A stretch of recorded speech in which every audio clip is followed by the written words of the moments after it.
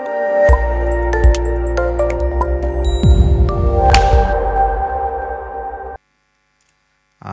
Good morning, everyone.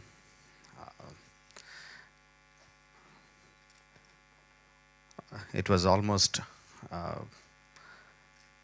15 years, I guess, when I first saw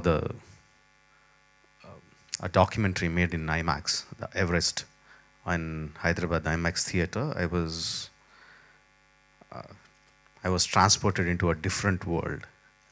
That was the In our childhood, we used to have the 70 theaters. Then the theaters became smaller and smaller and smaller, and suddenly we got this larger than life experience in IMAX, which was like literally going there, literally being there, being in the space without your virtual reality glasses. It's like just the screen space, just the sound, the immersive experience, making you go there. And the first image I saw, I wanted to make my film in IMAX, and it took so many years to see my film in IMAX, and it's uh, uh,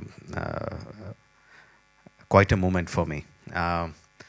Thanks IMAX and all the people concerned for making it possible.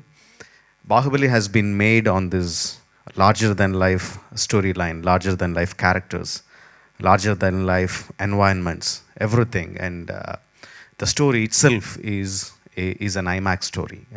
You need to see it on the bigger screen, on the wider sound, to actually experience what everything we intended you to see and feel. We had big theaters, we had bigger screens, but we still wanted it bigger and bigger to take you completely there. And we are happy that we are able to do that with IMAX Bahubali 2. We wanted to do Bahubali 1 also in IMAX, but it was possible with Bahubali 2. Probably later on we could get a combined version of Bahubali 1 and 2 on IMAX, which will be a great experience, I believe. And thank you, Inox, for partnering with our film.